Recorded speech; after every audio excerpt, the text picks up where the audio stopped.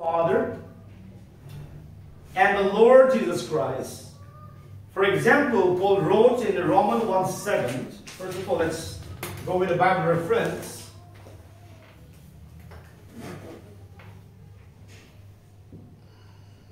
Okay, Romans 1:7, and the second is 1 Corinthians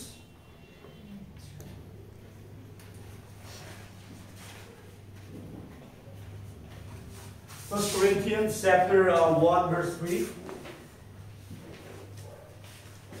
And we're going to start including the Colossians.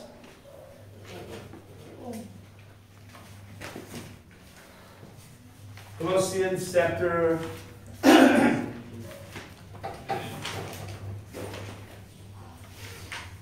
2 and verse 2. And we're going to see one more.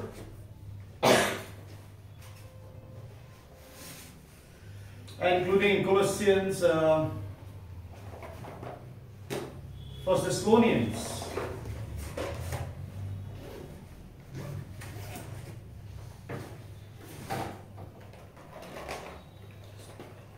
Okay, 1 Thessalonians chapter 1 and verse 3. Okay, and then we have again the 1 Thessalonians. We have 1 Thessalonians chapter 3 verse 11. Okay, so what does the greetings in the epistles indicates? Okay, does the greetings in the epistles indicates that God is a Trinity?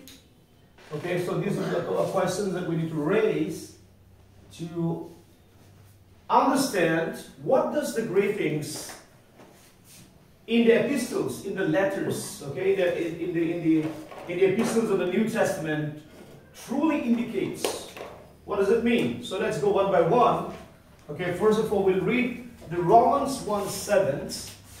The Romans 1:7 says, from the Romans chapter 1 verse 7, and to all that be in Rome, beloved God, called to be saints, grace to you and peace from God our Father and the Lord Jesus Christ. Number one.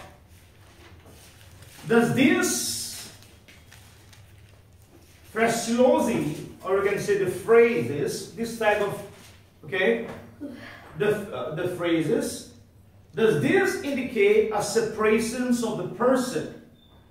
Or you can say, does this phraseology indicate a separation of persons?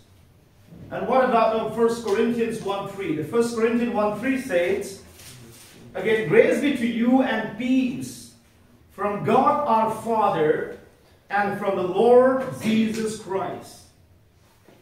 So if it were to be interpreted, there would be several serious problems with which to contend. First of all, we'd like to enlighten ourselves that we also understand that it does not mention the Holy Ghost. Okay? So, the greetings and epistles cannot, okay, indicate the doctrines of Trinity because one is missing, that is the Holy Spirit. Okay, the Holy Ghost is number one, not mentioned over here. Now, even if it's mentioned, still it does not indicate the Trinity. The concept of Trinity was adopted after the 325 AD, after 300 years later, after the Church of the Lord, the Pentecostal Church, the New Testament Church, was established on the 30 AD.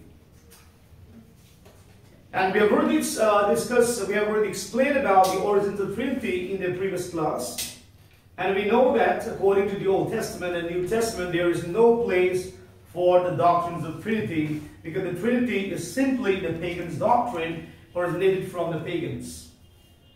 So first of all, that we would like to understand from these greetings and epistles is that there is no mention of the Holy Ghost, and even if there is a mention of the Holy Ghost, still it does not indicate the Trinity.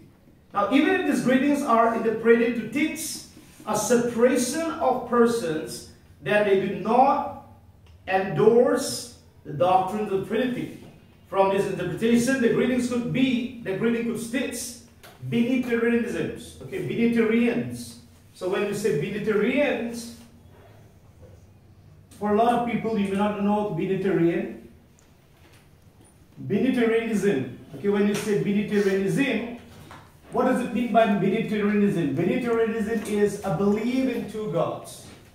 Okay? So even if you are going to interpret literally because of the word, okay, such as Father and sons, because of this phraseology, because of the phrases such as God our Father and from the Lord Jesus Christ.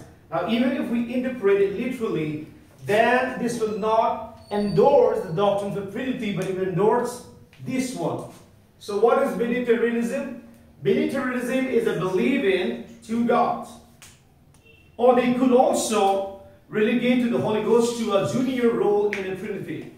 The second one that we want to talk about is that if we interpret other similar passages to indicate a separate persons in the Godhead, we could easily have a 4 or 5 persons in the Godhead. For example, okay, we can see that in Colossians chapter 2 verse 2 speaks of the mystery of God and of the Father and of Christ.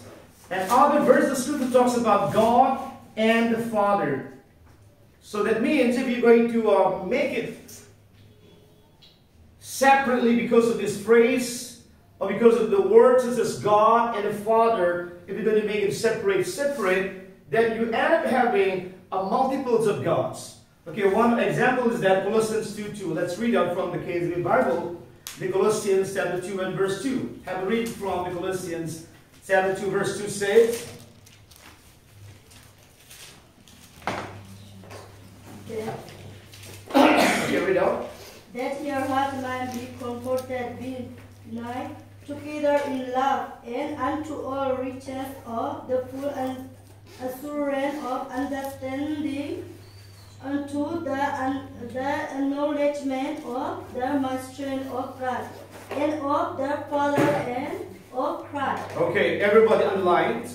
The mystery of God, suppose if the word God is a separate person, and if we say Father is separate, Christ is separate, then here also you have, okay, multiples of gods. But we know that Apostle Paul is a monotheist. He believes that there is only one God. He's not a member of the Roman Catholic Church. He was not part of the pagan religions. Even before his conversion, he was a Jewish man. And understand that according to the Old Testament, okay, there is only one God in a person. There is only one God in a number. So, for the Jewish people, to say that God is more than one is considered as a blasphemy. Because according to the Old Testament Hebrew, it's absolutely clear that God is absolutely one.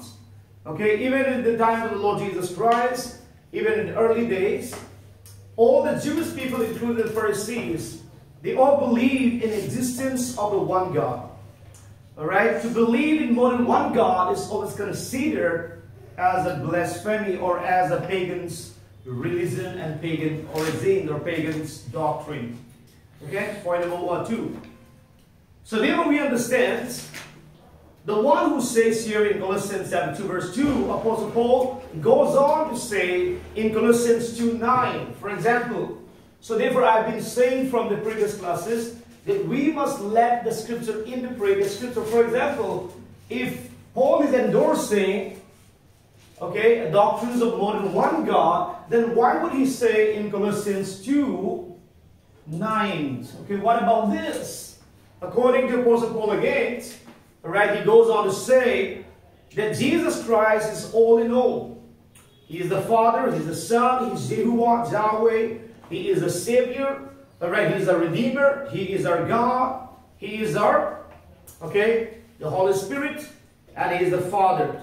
So according to Apostle Paul, if you see here again Epistles of Colossians, chapter 2 verse 9, Paul goes on to say, for in Him, which means for in Christ Jesus, dwelleth all the fullness of the Godhead bodily. Everybody know that Colossians 2:9 is referring to the Lord Jesus Christ. Amen. You see that? So when you let the scripture interpret the scriptures, then you can clearly see that Paul was not endorsing the doctrines of Unitarianism, neither he was endorsing the doctrines of Trinitarianism. So, okay, Trinitarianism. Okay, so this is called a belief in three God. This is called a belief in two gods. So Apostle Paul was neither endorsing the doctrines of Unitarians or Unitarianism, neither he was endorsing the doctrines of Trinitarianism. Why?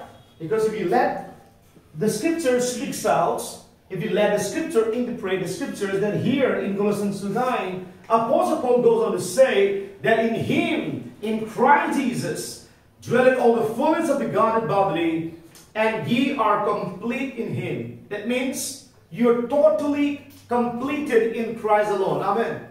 You don't need any other God in order to have salvation. In order to have the eternity, you don't need any other God, because you only have only one God, and his name is Jesus. And therefore Apostle Paul said, ye are complete in him. Amen. Nama ni sa ama tuan infam humanity. Hallelujah. But whereas the Roman Catholics will not accept that.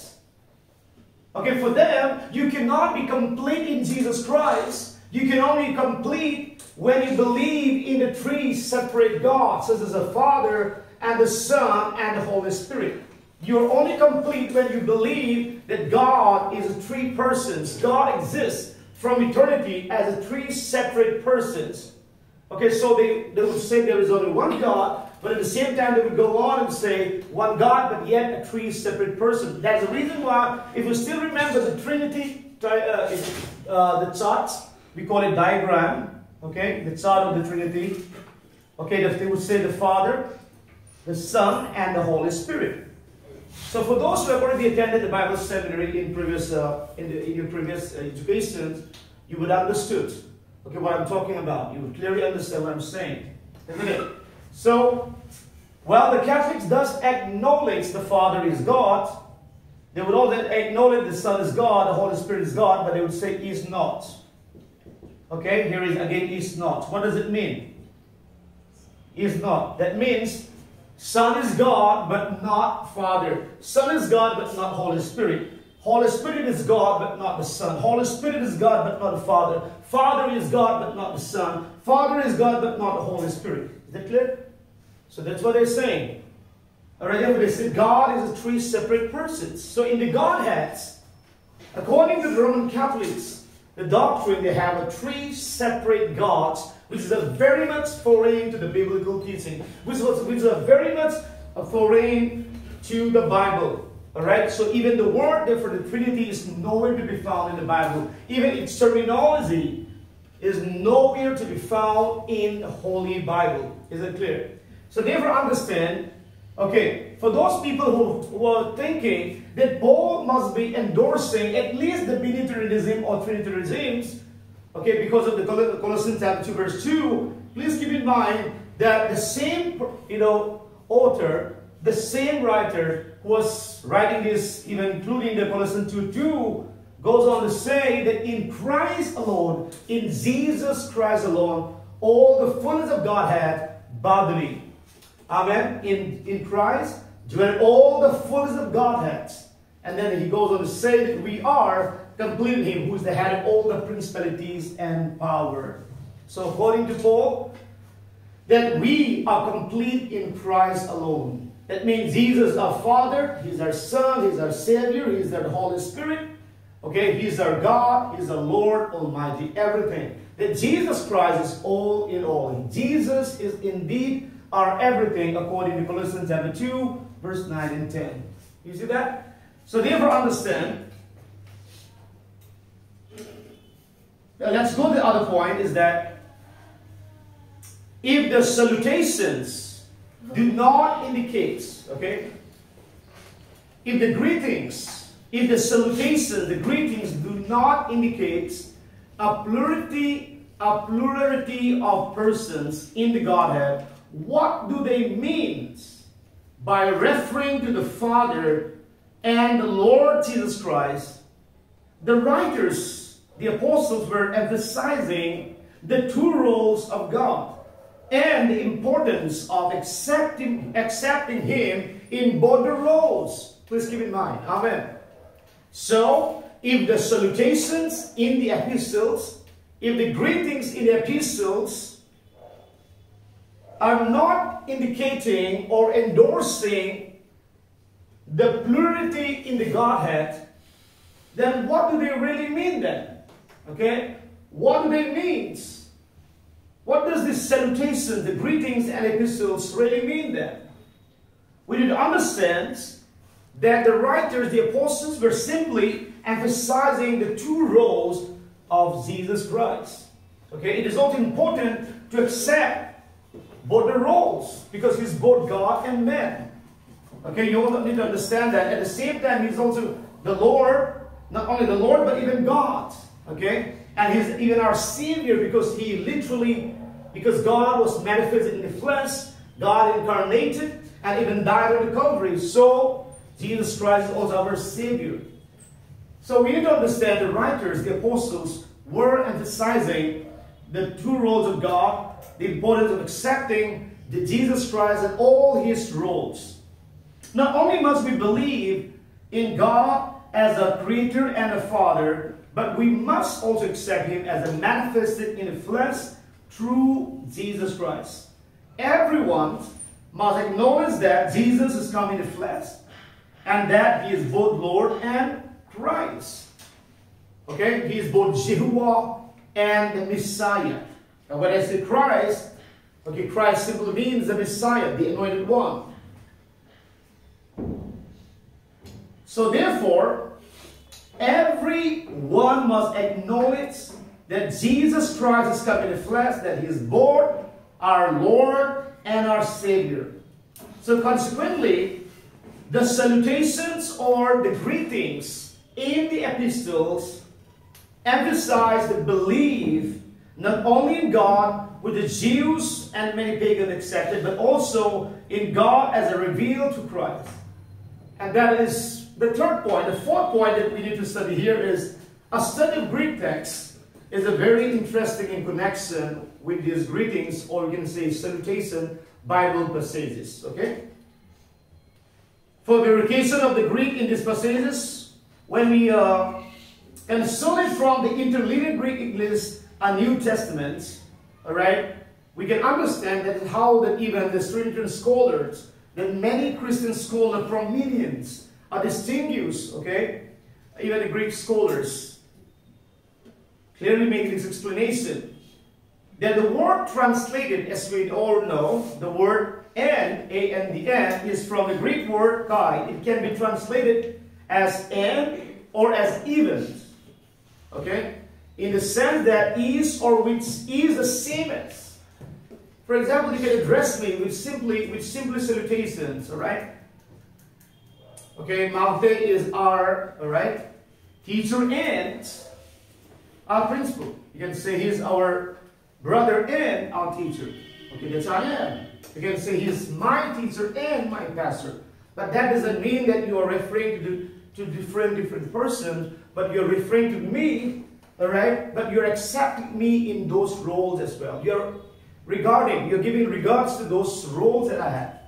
Because my role is not just being a pastor or a writer or a Bible teacher, but I may have different roles. So you are acknowledging and you're giving that regards and acknowledging all my roles. So if you say Dr. Mangte is my brother and my friend, you're accepting the roles as well. Now if you say he's my teacher and my pastor, again, you're not referring to two different persons, but you're referring to the same person, but at the same time you're acknowledging my roles. Okay, because my roles and my title is not just limited to just one. Alright, for example, St. Thomas. If you look at the New Testament, the Gospel of John, very interestingly, you can see one example here is the Gospel of John. You can see that in John chapter 20. Okay, let's turn the Bible to John chapter 20. And here in verse 29 and 28, and Thomas answered and said unto him, My Lord and my God. What does it say? Is it my Lord and my God? Was Apostle Thomas addressing the two different gods? Was he addressing to Jesus and another God? No, my friend. He's addressing to only one person. He's only addressing to Jesus Christ alone. But at the same time, he goes on to say that you are my Lord and my God. Amen. Was most of the time that even we fail to understand that. Okay, as a believer, as a Christian, sometimes we simply accept that Jesus is the Savior, He's the Lord. But when it comes to the title of God, because some people deny that, don't say that Jesus is God. Jesus is our Savior, but that doesn't mean that He's God. Okay, some people get offended when you say that Jesus Christ is God. Now here you can see that Apostle Thomas, okay, Thomas here acknowledged that Jesus is not only the Lord, but He is also God Himself. And therefore, what did he say? He cried out to the Lord Jesus and said, My Lord and my God. So the Greek word is again God. What does it mean? It simply means that he's saying, all right, you are my Lord, even, okay, even my God. Amen. You see that? So when you see these kinds of greetings in the Bible passages, or when you see these kinds of salutations, such as the repeated salutations and phraseology, such as Father, God, etc., Savior, okay, don't try to separate it, don't try to interpret in the physical sense and literally, and don't try to say that, God must be three or God must be four persons. So therefore we can see here, even the Bible translations under Kai and, they often agree that the phrase denotes only of one being or one person. Okay, look at here. I'm going to give you an example. Let's go with the straight Ephesians 5:5. Okay, the Ephesians chapter 5 verse 5. We have an example of this, the use of Kai in the Greek text. Have a look at here in Ephesians chapter 5 verse 5 says, the kingdom of Christ and of God. Okay, you can turn to Ephesians chapter 5 and verse 5. Have read it from Ephesians 5:5. The Ephesians chapter 5 and verse 5 clearly says, For this know that no whoremongers, nor unclean person, nor covetous man, who is an idolater, had any inheritance in the kingdom of Christ and of God. So now, does it mean, okay, here Apostle addressing the two different gods? We all know that it is not. Amen. Alright? So therefore understand the random word Kai in the Greek word which is and. The phrase denotes only one being or one person. Okay? Now let's go to the second one. The second example is Galatians 1:4. The Galatians 1:4 says, God and our Father. Alright? Look at again in Galatians chapter 4 and verse 1 and 4, yes. Galatians chapter 1 verse 4 says, who gave himself for our sins that he might deliver us from this present evil war according to the will of God and our Father. Alright? Does it mean that Paul is addressing to two different gods? Does it mean that God is a different person? Does it mean that the Father is a separate person? No, my friend. Okay? Paul is addressing to the same God, addressing to the Almighty God, the same God. Amen. But then at the same time, God is also our Father. So why do we need to accept God even in His roles?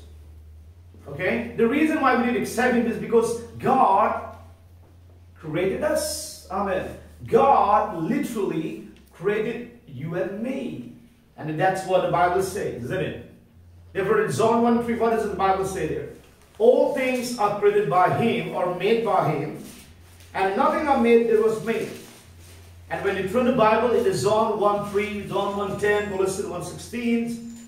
Okay, we can also understand that Jesus Christ is not only our Savior, He's not only the Son of God, but at the same time, He is also our Father because He is our Creator.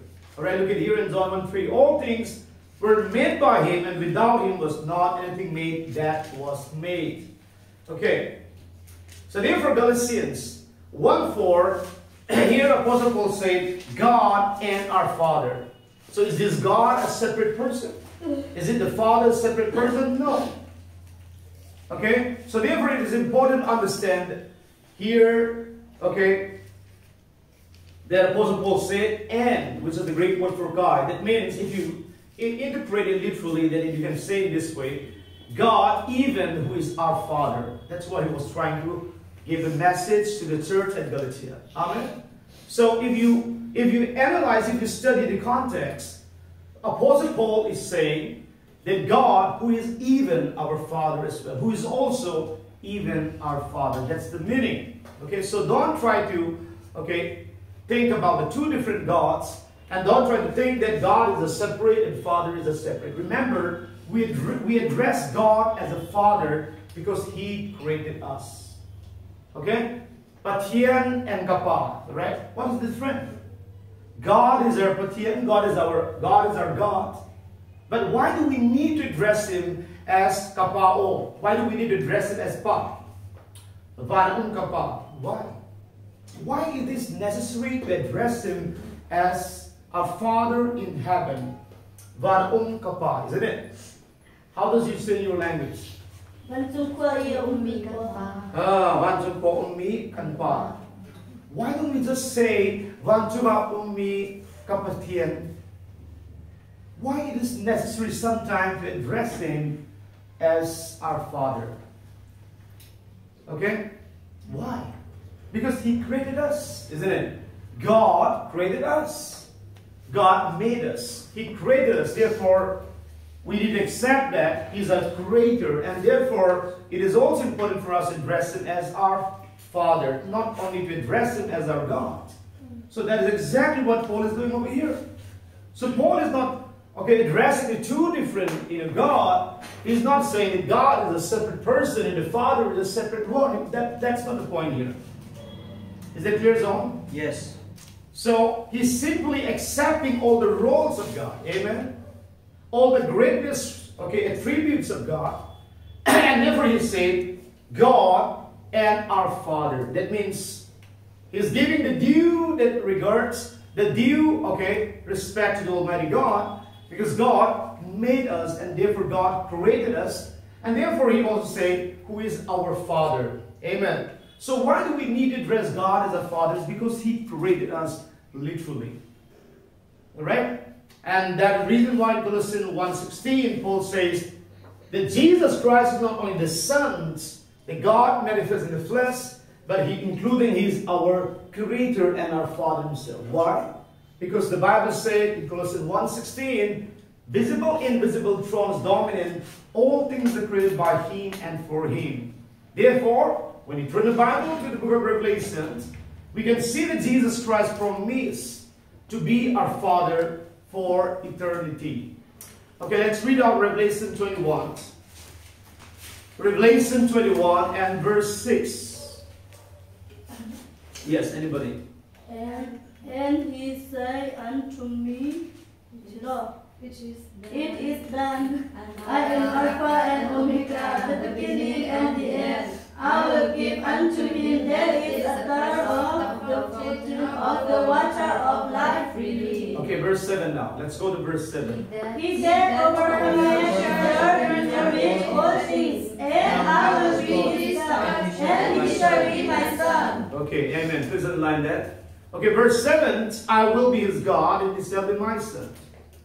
So if we are the son of Jesus, then it is absolutely clear that He is our Father, isn't it? And that's the reason why the prophet Isaiah was not ashamed to declare by saying that Jesus Christ, who is the Son and the child, is also our God, at the same time the everlasting Father. That means that Christ alone will remain as our Father for eternity. Now let's go with the third example.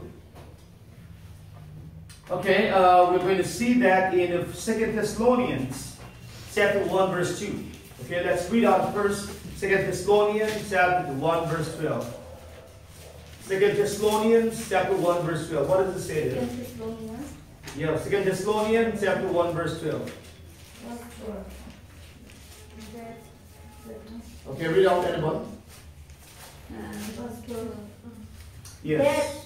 That the name of our Lord Jesus Christ may be glorified in you, and ye in him, according to the grace of our God and the Lord of Jesus Christ.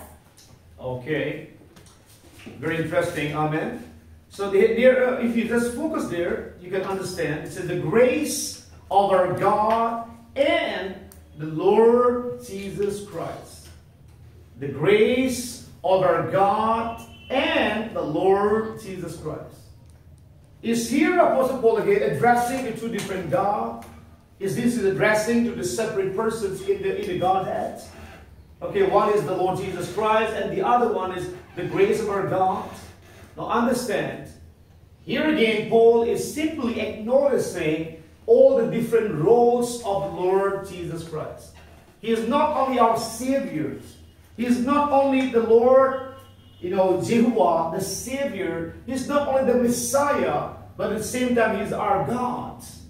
That is exactly what you just read of, isn't it? What does Revelation 21 verse 7 say? That Jesus said, I will be, amen, your God, and you will be my son. Is that clear now? So Paul is making us a kind of a summarizing for us so that we can understand the fullness of the Godhead. So that we can understand, okay, who our God is. So that we can better understand all the attributes, the roles of our Lord Jesus Christ. And that is exactly what he's saying over here. If you look at it again in this 2 Thessalonians 1:12, he said, the grace of our God. Okay? Pause for a moment. Who is our God? According to the New Testament, let's be specific. Okay, specifically let's try to analyze about the theology of Paul. Okay, Paul is saying the grace of our God. So now let's try to analyze this. Let's try to understand who is our God. What does the Apostle Paul say about God? How does he, say to the people about God? Okay, coming back again, the same one, Colossians 2:9, very clear. Paul is saying that in Christ Jesus dwelleth all the fullness of the Godhead. Amen. That means in the Godhead, you have the role of the Father, you have the role of the Son, you have the role of the Holy Spirit. Paul is saying that everything that you need, that everything is about God, is all in Jesus Christ. That in Him, everything that you want to see, it's in Christ Jesus. If you want to see Him as God, He is the God. If you want to see Him as a Father, He is the Father. If you want to see Him as Jehovah, He is Jehovah. But then why did He need to say this? The grace of our God and the Lord Jesus Christ. Please understand that it is always important for us as a believer to accept God in all His roles. Alright? Otherwise, He uses, because of the Greek word and, so whenever the Greek word and is there, if you try to take it literally, and if you interpret it that God was a separate God, the Lord is a separate God, and if Lord Jesus, separate God, and if you go like that, you will end up having more than 4 or 5 persons. Example, we can see that in Ephesians chapter 4. Let's go down to the Ephesians chapter 4. Okay, let's focus on verse 4, 5, and 6. Okay, now, if that is how that we are going to interpret the Bible, then we will definitely face a lot of problem understanding who God is. For example, Ephesians 4 verse 6, there is one body and one spirit. Underline one spirit. And we know the essence of God is a spirit. Now, one spirit is one spirit. The spirit is S is a capital, which means Paul is talking about the Almighty God. Paul is talking about the deity of God. Paul is talking about the God who created heavens and earth. Now remember, one spirit is also referring to God Himself, because S is a capital, number 1. So now let's assume for a moment that if Paul is trying to address to the people at the church at Ephesus, if he is giving a message that if if there were the multiples of God in the Godhead, then you can say in verse 4 you already have one God, one Spirit, that's God. Again, you can come to verse 5. Here you have one Lord. Again, you have the two gods. And then you can come to verse 6. You have a three gods, because he goes on to say one God. And then it ends. If you don't understand, the Greek word "end" is referring to the same person. Okay, if you don't understand, the Greek word "end" is referring to the same, being. Then if you take it separately, then you have again a Father separate. So then you end up having five gods. Spirit God, Lord God, and you have one God, a separate God, and you have another God who's called Father. So here in this way you will end up having more than 4 gods or 5 gods. I think that is something we will not do, right? Because we know that the central theme, the central message of the Bible is that one God, one God. Alright? So, and also I already stated yesterday that if we interpret in that manner, that we will end up believing in polytheism. So what does it mean by polytheism? That's what? What does it mean by polytheism? What did I say yesterday? What is polytheism? And therefore on Tuesday, you will have this assessment. Okay, be careful. What does it mean by polytheism, John? What did I tell you yesterday? What is polytheism? Having more than one God. Yes. Okay, poly is a Greek word for many. Okay. Theo means God. So when you say a polytheism, it means a belief in many gods. That's the meaning. Is that clear now? Clear? Brother John? Yes. All right, thank you. So, that means that violates the whole scripture, isn't it? Because that means you're believing in such a pagan doctrine. You're believing in the doctrines of the heathens. You're believing in the man-made doctrine. Because nowhere in the Holy Scripture says that we have many gods. We don't have many gods. Amen. Hallelujah. But yes, the Bible does tell us, the Scripture tells us that God does have many roles, many attributes, many prerogatives. Okay? For example, if we talk about the attributes of God, we divide it in two. In two sections, all right? When you talk about the attributes of God in the biblical terms, we say one is the moral attributes, and the other one is the divinity attribute, divine attributes. So what is divine attribute? Give me one example, Brother Benjamin. Divine attribute. Holiness. Okay. No, it would not come under divine, it would come under moral attributes. Holiness will come under moral attributes. What are divine attributes? Eternity. Eternity, yes. Immutability, amen. Such as unchanging God, such as that is omnipresent, omnipotent, omniscient. These are all divine attributes. Okay. So when we study the doctrines of God, theology proper, okay, then we will understand what does it mean by these divine attributes.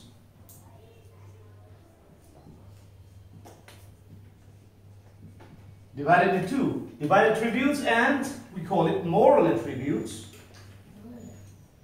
Moral attribute also is not limited to just one attribute, such as mercy, okay, love, such as grace, isn't it? Such as holiness, holy, etc. Now all these things are known as divine attributes, part of divine attributes. Therefore, what does John say? In 1 John 4 verse 7 and 8, he said God is love. Amen, isn't it? But what does Apostle John says again in the Gospel of John? John 4 verse 24, God is spirit. Amen. Was he right? Yes, he was right. Remember that first he was talking about divine attribute, and he said God is a spirit. Okay. Okay. Now remember, first John, the author is Apostle John. Now even the Gospel of John, the author is Apostle John again. But then you can see one example is that here he said, God is a spirit. But over here, in 1 John 4, 7 and 8, he said, Beloved, let us love one another, for God is love. Amen. Was he right? Yes, he was right. But he was making a distinction. He made a distinction between the two attributes. One is called divine attribute, and the other one is a moral attribute. So when you talk about the divine attribute, such as God is spirit, God is eternity, immutability, okay, God is omnipresent, omniscient, etc., etc. All these are under the divine attributes. Yes, we have many attributes in the Bible. We can see the many attributes of God in the Bible.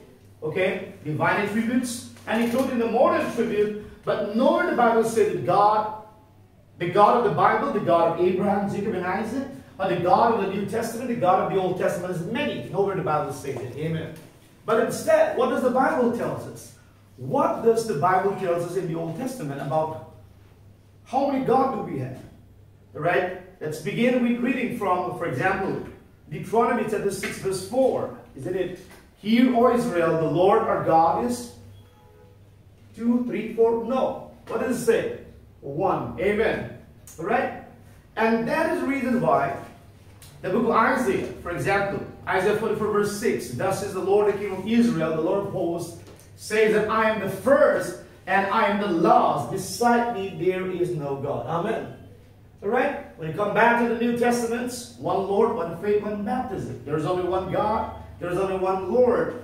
What about James chapter 2 verse 19? Alright? Even the New Testament thus speaks about, okay, that there is only one God in a number. Let's turn the Bible to James 2:19.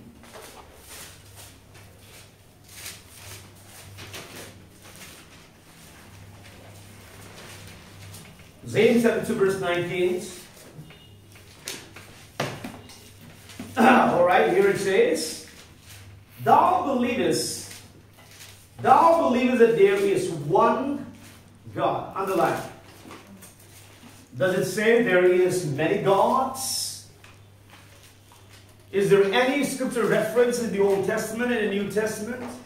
Is there any Bible references in the Holy Bible where it clearly says that there are many gods? Okay? As we all know, it is none in the Bible. Amen? According to the Holy Scripture, we can see the same message is being repeatedly, okay, declared and testified, proclaims again and again in the Old Testament as well as in the New Testament. That there is one God. So even James says here, Thou believest that there is one God, thou dost well. Even the devils also believes and tremble. You see that? One God, one God, one God. Be it in the Old Testament or be it in the New Testament, the same message being repeated again and again and again and again. Praise the Lord. Hallelujah. Yeah. So therefore we have been saying that according to the Holy Scripture, the central message of the Bible is there is one God. Alright? And then there's a reason why we understand that salutations, okay, that means greetings. Therefore, the salutation in the epistles, okay? Therefore, the greetings in the epistles, we understand that do not indicate any distinctions of persons in the Godhead. Amen? I repeat again.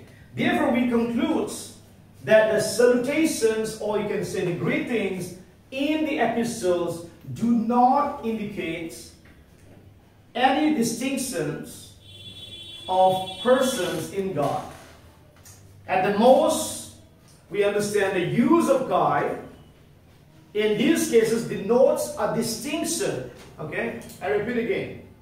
The use of God, the Greek word kai, which is and, in these cases denotes a distinctions of roles. Everybody remember? Roles. Can you say together with me? Roles. Everybody say roles. Roles. Okay. Manifestation. Manifestation. A bit louder. Manifestation.